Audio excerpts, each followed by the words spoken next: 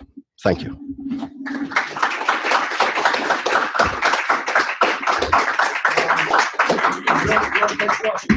Yes, questions. I'll take questions.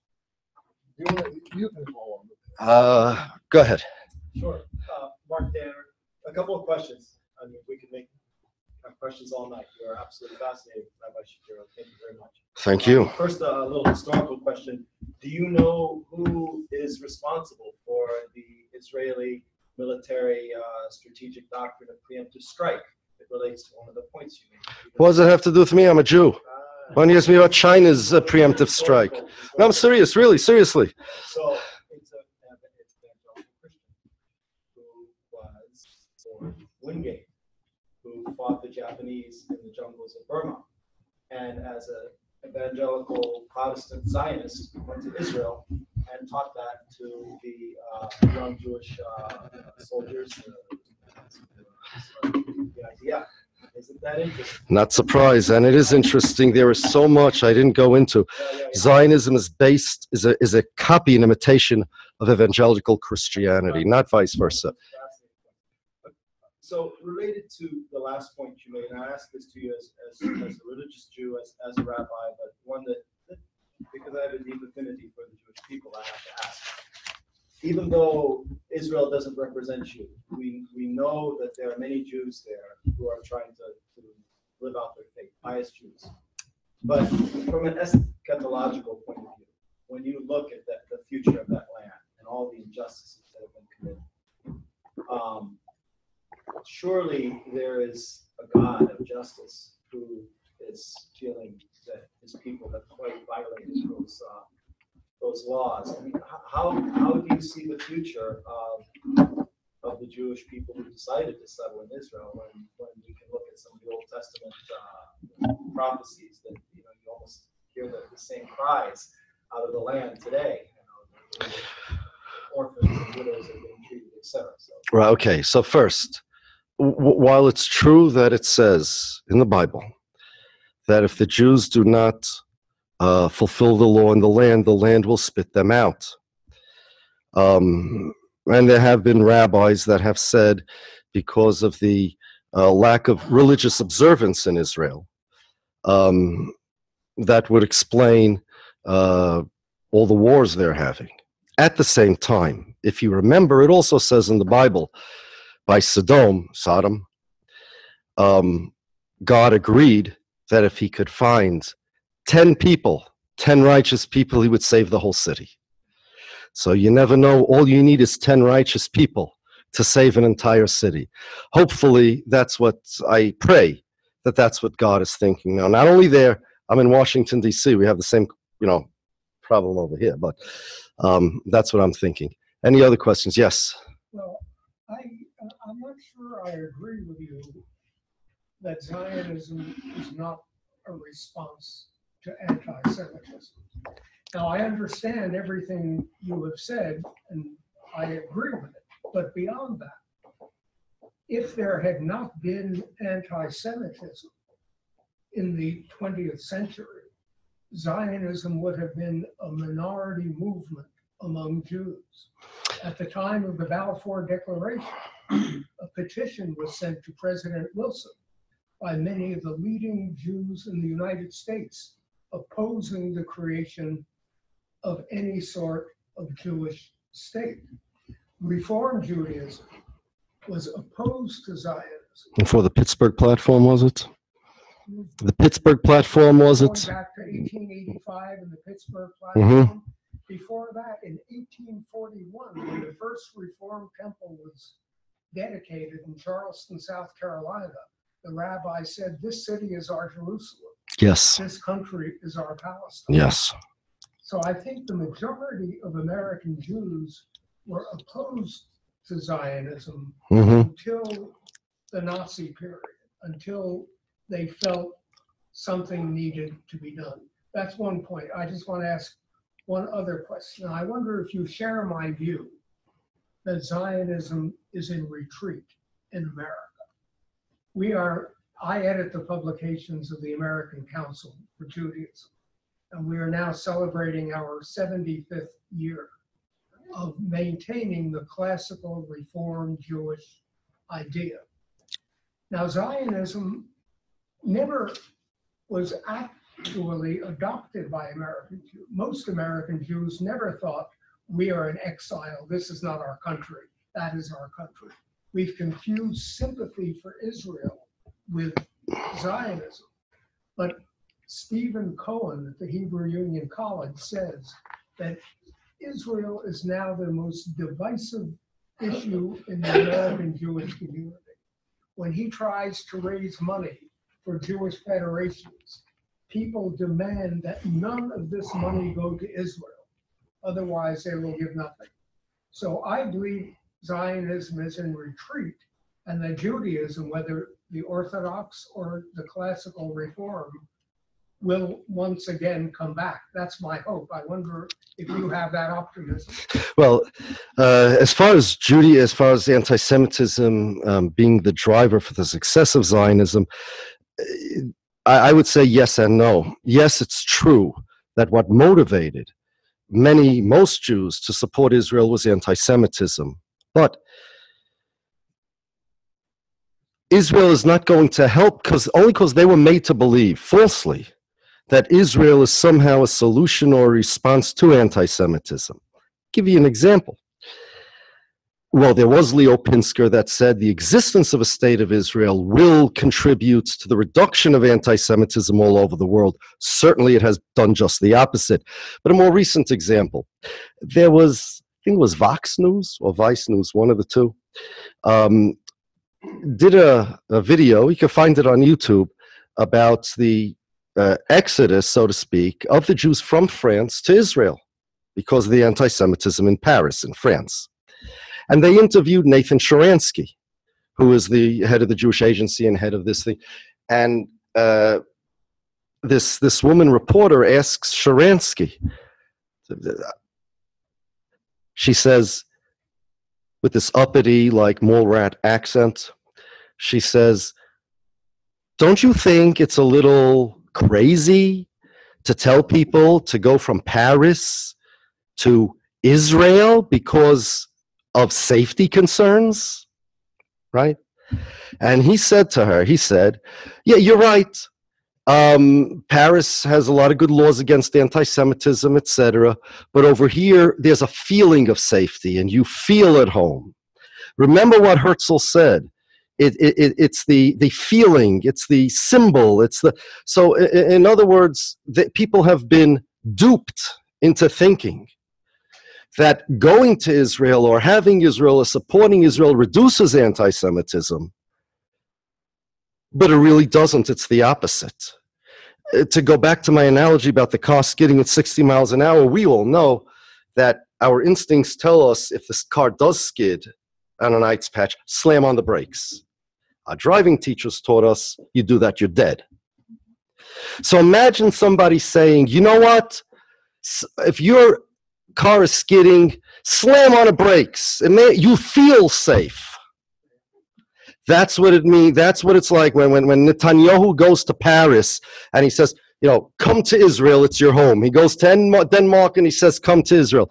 All he's doing is bringing the Jews to a less safe place and increasing anti-Semitism all over. So you're right, anti-Semitism has been responsible, but only because people have been scammed into thinking that Israel is a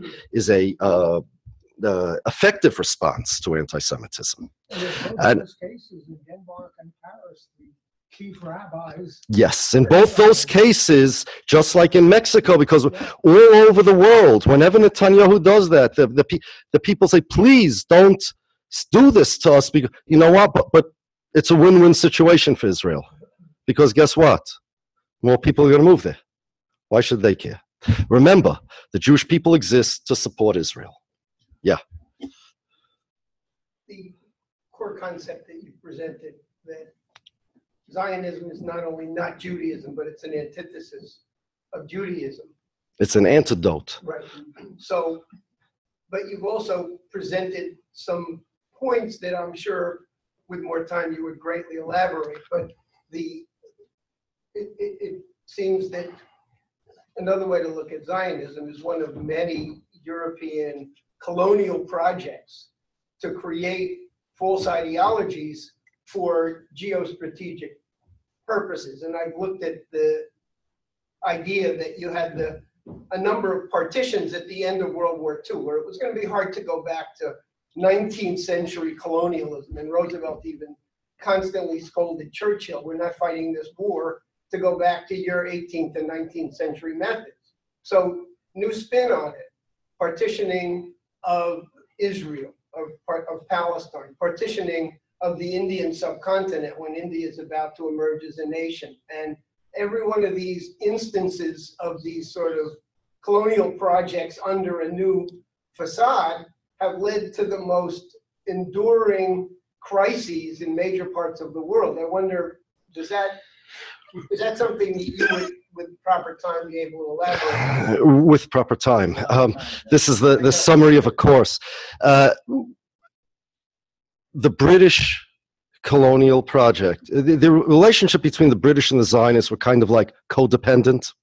They kind of used each other for their own purposes. And as it so happens, the first people on record to say that if you send the Jews to the Holy Land, Israel, Palestine, what it was then, will bring Western culture into the Middle East were the evangelical Christians. And that was a way for them to push forward their agenda of bringing the Jews into the state of Israel, making a state of Israel, either converting them, or Armageddon comes, or Satan comes, depending upon which one you ask. But yeah, the Zionists, however, wanted, even before even without British colonialism, they wanted Zionism, and the British, even without Zionism, wanted colonialism. That's how the United States started, right? They found good partners with each other. They're codependents. They exploited each other. I agree. Yes. I don't think this is so much a question, but I really have to thank you for making it so clear that really, from what I heard you say, Zionism is based on secularism. It's a secularistic, nationalistic approach, which has nothing to do with the foundations of Judaism, as you've expressed it, as I have always understood it. Yes, this is true. Thank you very much. Yes. Well, again, thank you, as other speakers have said, and thank you, Dr. Mazinski, for arranging this. Can you tell us more about your work, other places that you lecture, where we can follow you? YouTube, Facebook, Truth. You know what? I'm going to leave Norton with a list of places where you can pick up some lectures. There's I spoke at a rally by in Brussels by the EU, in front of the EU, where I described, in short, it was 15 minutes. It was not educational, it was more inspirational, right? But about Zionism and the Israeli army. There are other such lectures that you could find on YouTube. Wait for my 3-4 volume book to come out. Then it really is complicated. You know, you want to see, I want to, as long as you mentioned, I want to just read you something. You want to see how confused the Zionists are and how hard they work to conflate Judaism with Zionism, because it's like, you know, they needed Judaism because, well, they wanted Jews. And it's like, let's say you have a mango flavored Jelly Belly. You know, so you need to make it look and taste like a mango, because mango lovers will eat, or jelly bean lovers, but it has no nutrition. The Zionists took Judaism, like artificial Jewish flavor and artificial Jewish color, in order to attract the Jews. But listen to this. When I have something very, it's funny. So Max Nordau, who I mentioned before, I'm reading from Amnon Rubinstein's book. It's called From Herzl to Rabin. Max Nordau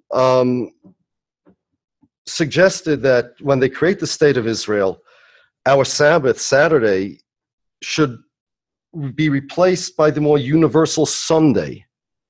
as the day of rest for the week. Now, another Zionist, Achad Ha'am, his real name was Ginsburg. This was just like his pen name. It means basically random person. Now, it means like one of the people, but quote, who regarded the Jewish Sabbath as the incarnation of the Jewish spirit, was flabbergasted and infuriated by such an idea. And from his Odessa home, he directed at Nodo words of fury and scorn. Quote, now one thing I want to tell you, Achad Ha'am was an atheist. He did not believe in Judaism. But listen what he says. Not one word escaped the mouth of this Zionist sage, which would testify that his heart rebels against the cancellation of the Sabbath because of its historical and national value. The whole question in his eyes is purely religious, and therefore he excludes himself from any direct commitment. He, the free thinker, will have his own appropriate day of rest, bereft of any religious intent, and he does not care whether the Sabbath, queen of Judaism, exists or not. So here you have an atheist insisting that we should maintain the Sabbath because it's the queen of Judaism, but there's no God here. There's no God, there's no Bible, there's no... What is this? This, again, is Herzl's thing, that it's a slogan. Judaism becomes a slogan. It's not real. You could be an atheist. You don't believe in God. And then he quotes Jacob Klatskin, who lambasted Achad Ha'am in newspaper Die Welt, said, quote, we don't need any Jewish content for Zionism, and the goal of Zionism is, quote, to deny any conception of Jewish identity based on spiritual criteria. And Achad Ha'am, atheist, Sabbath queen, that's spiritual criteria. Now, can anybody make heads or tails out of this? No. Without God, without the Bible, there's no Judaism. Without God, we don't have a religion. There's no Judaism. I wouldn't know who to pray to. It doesn't make any sense yet. No, we have to have a cultural Judaism. We have to have a Sabbath. You can't have a Sunday. It's just, again, it's just slogans. It's symbols. That's what Judaism becomes. It's a nationalism without defining even what a Jew is. The car is careening 60 miles an hour and it's skidding. No time to think. Just hold the wheel. Join us Zionists. We're going to protect the Jews, and that's it. Any other questions?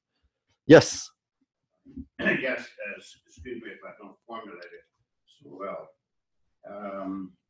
The thread in American domestic politics from Justice Louis Brandeis, the Zionist Organization of America and the Supreme Court, and Woodrow Wilson, on through Morgenthau, Felix Frankfurter, Rabbi Silva, and numerous others on one hand, and a handful of the Rabbi Elmer Bergers and the Ellen Baumfelds and friends here who spoke so eloquently, and a friend, a host this afternoon, and Jeffrey. Why aren't the numbers of those I just mentioned, 4 or 5, increasing? Why is it the voice of Tikkun, which sometimes is notable, the voice of the UN's Review, which often is notable, Mondo Weiss, which is often notable, J Street, which is sometimes notable? Why aren't their numbers increasing, at least to the knowledge of a layperson like myself? And why we're talking about words here, are we not so much? At least you mentioned duped, you mentioned mythology, etc. These are words, these are sound bites.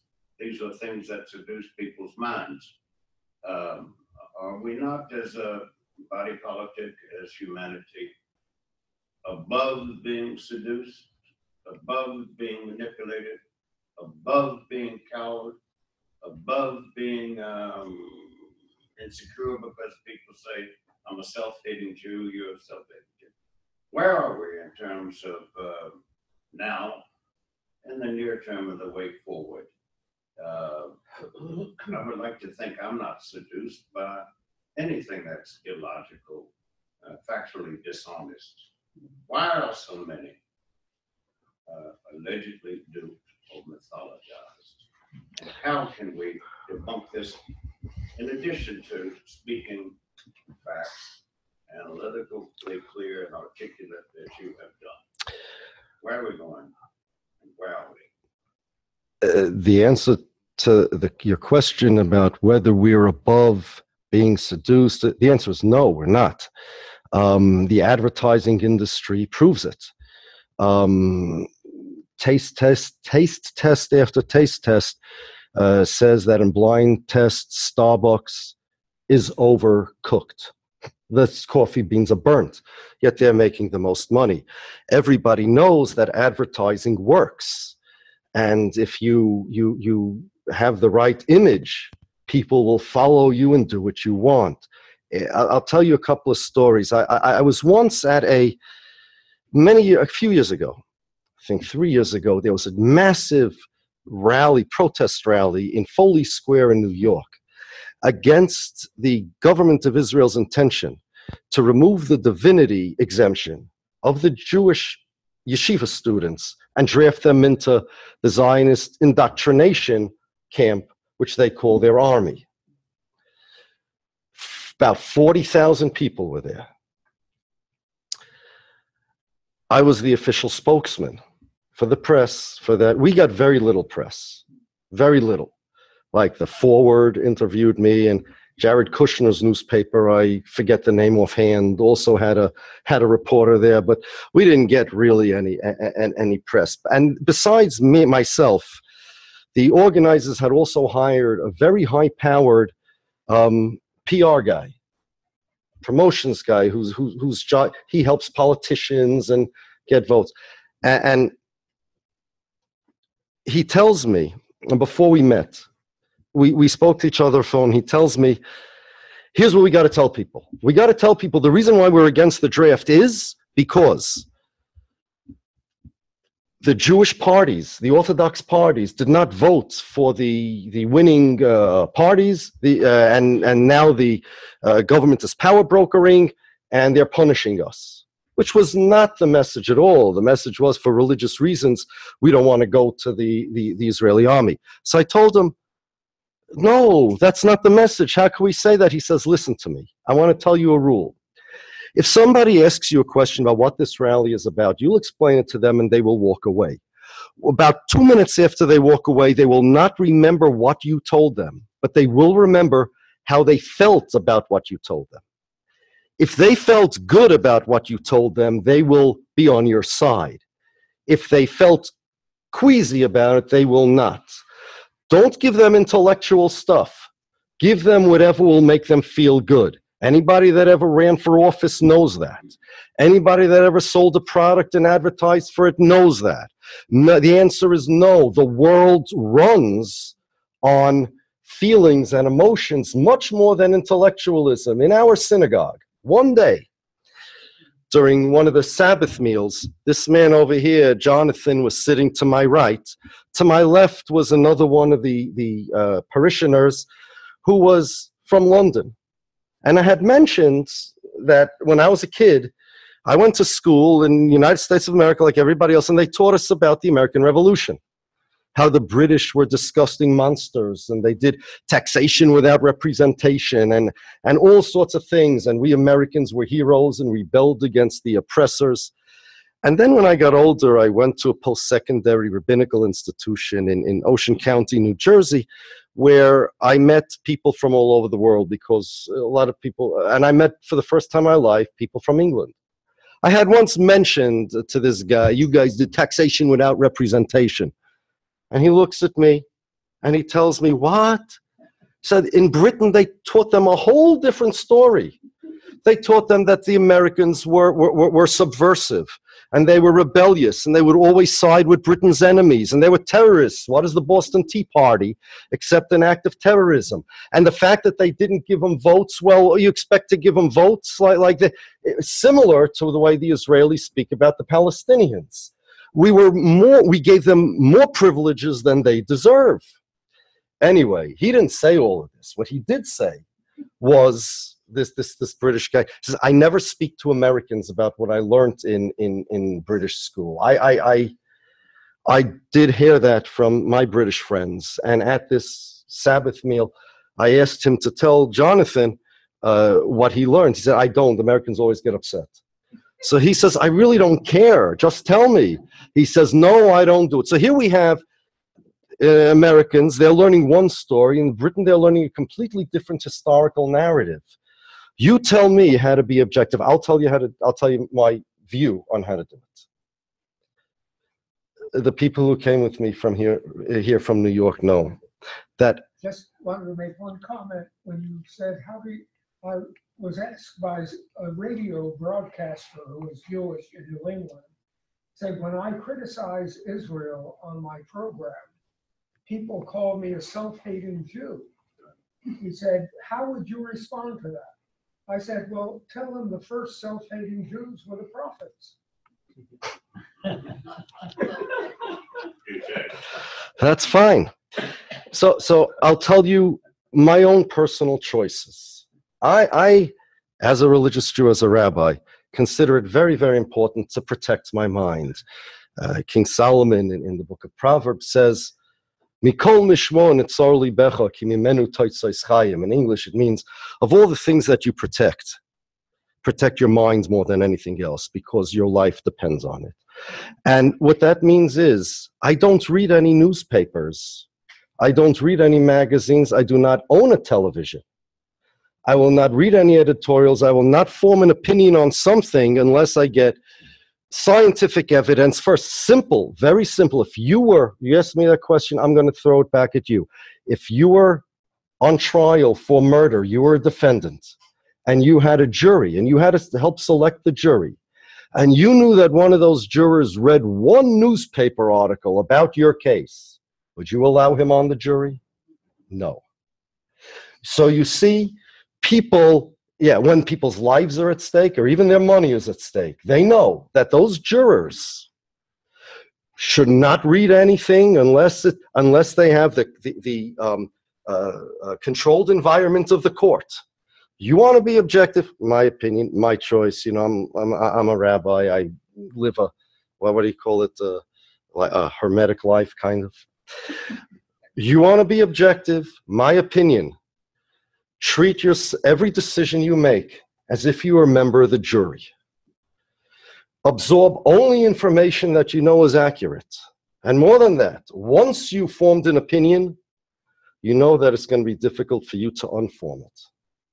So, I don't know if you have children, but if you have children, don't let them read or see random opinions about things. Give them facts, figures. I haven't been in Washington, D.C. for a long time, but I was here. I remember the first day President Clinton got into the January 20th, he got into the White House the first time he was elected. And I picked up a Washington Post for my daughter, who was a little kid in school. And the reason is because they were having, I think, fifth grade, a mock election. As a class, who do you vote for? You know, I don't even remember who's running against him. Then the first time, who's running against Clinton? Do you remember? Whoever, I don't know. You vote for this? Anybody remember? Bush. The first time, yeah? Okay, who votes for Bush? Who votes for Clinton? Fine. When it came to Parents Teachers Association PTA meeting, I complained. I said, what are you teaching these kids? I said, not a single one of them knows why they should vote for Bush. And none of them know why they should vote for Clinton. What you're teaching them is to cast your vote for no good reason. You're teaching them to cast your vote based on your feelings. Even though you're ignorant, you're uninformed, you have no idea what you're doing, cast your vote. People grow up and they never get out of that mode. No, you should teach the children, like our tradition tells us, our Bible, our Talmud, it means teach your mouth to say, I don't know. Teach us, if you don't know something, say you don't know. Do not form an opinion unless you know. Here in America, everybody's entitled to the opinion they're entitled. But if you want your opinion to be accurate, then make sure you have accurate. For my little sister always used to ask me, how come I always win arguments when we argue? With her, little sister. I said, sister, I recently told this to the voice engineer by the radio station, by the radio show I do. He said he liked my arguments. I told them both. You want to know the secret to win your arguments, to be right in your arguments? Always argue for the right side. That's it. Don't choose a side and then argue for it. First figure out which side is right, and then I want to tell you, I don't understand politics, really. Politics, I'll tell you why. Because somebody mentioned to me, this guy over here, he said, I don't understand. Let's say you're a Republican, you're a right-wing guy, right? So, all right, so you're for capitalism, you like less welfare, whatever. But at the same time, that means that you are against gun control, right? And it comes with a whole set of positions. What is the connection between those positions? Nothing. It's become like color war teams. You're a Republican, you're a Democrat, it's like color war teams. You have a whole set of positions. You have a whole set of positions. No, this is all messed up. Everybody, my opinion, should evaluate each issue on its own merits, scientific merits, and then come out with an opinion. And if not, you don't have to have an opinion on anything. Everything say you don't know, that's all. Next question. Yes. Well, let's take one or two more questions. One or two more questions. Gloria, right? Yes, yes, my question has to do with the end of your speech. I really appreciate what you said. I really learned a lot. My question is very simple. How simple to formulate, difficult to answer, of course. How to disengage Judaism from Zionism? What do you think has to be done for disengaging? People have to study Judaism. And people have to study Judaism. People have to study Zionism. It's like anything else. We need to educate ourselves. And as far as activity is concerned, tell everybody Israel is not the Jewish state. Israel does not represent the Jews. That doesn't mean if somebody wants to support Israel, let them. America supports Egypt and Afghanistan, right? Egypt doesn't represent the Jews. Afghanistan doesn't represent the Jews. They can support Israel without Israel representing the Jews. If you meet a Zionist, if somebody tells you the Jewish state, the Jews, you're an anti-Semite if you don't like Israel. Say, what does Israel have to do with the Jews? Israel's a Jewish state. Who says? Challenge, ask. This claim that Israel makes, it's not a question of, Judaism is not enmeshed with Zionism. People are confused about it primarily because Israel makes a claim. They want to exist, let them exist. Let them not exist, even let them exist. Let them flourish, let them get all the money, whatever they want to do. But be Egypt, be Afghanistan, don't be the Jewish state. That's step one to solving the whole problem. You got to know, before you know how to deal with your opponent, how to deal with a conflict, you need to know who the parties in the conflict are. If you think, if Jared Kushner thinks, he's one supposed to fix this, if he thinks that the parties over here are the Jews versus the Palestinians, forget it. He's up the creek without a paddle before he starts. It is Israel versus their political opponents. And we need to tell that. We need to tell the world Israel does not represent the Jewish people. They don't speak in the name of the Jewish people. If they want to be a country, let them be a country. I have no problem with that. If somebody says, I want to support Israel, not as the Jewish state, all we're doing is we're focusing on that one claim, what I call centralization. Israel claims to represent the Jewish people, to be the state of the Jewish people. Wrong, false claim, what do you call it? Fake news. That is fake news. That's how to do it. Publicize to everybody that is, even if you are a Zionist, how in the world did Israel come to represent the Jews?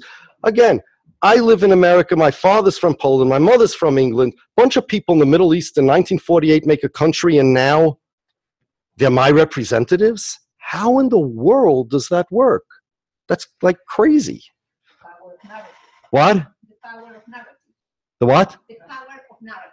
The power of narrative. Yes, yes. So we need to, that's the easiest part of Zionism to refute, because it doesn't make any sense. People can argue definition of a nation, Jews, languages, history you mentioned to me earlier. You go back 1,000 years in history, this is not a narrative. This is a claim that Israel makes. The claim is, Benjamin Netanyahu comes to America. Last year, he made a claim. I am speaking in the name of all the Jews. That's not narrative. That's a lie. I'm serious. What in the world does that mean? You're speaking, you're prime minister of a country, got it, you got elected by them, but no, you're not. If the king of Bulgaria would come here and say, I'm speaking in the name of all the Jews would get up and say, you're out of your mind. That's what we should do, Jews and non-Jews, when Netanyahu comes here. We're not saying that we want to kill you. Nobody wants to kill anybody. Nobody wants anybody to be harmed. But cut out this nonsense that you represent the Jews. You are a country like any other secular country, and that's it. And now at least we know who the parties are in the conflict. You can't solve a conflict unless you know who the parties are, right? One more question? That's it. Thank you very much. Thank you. You're welcome.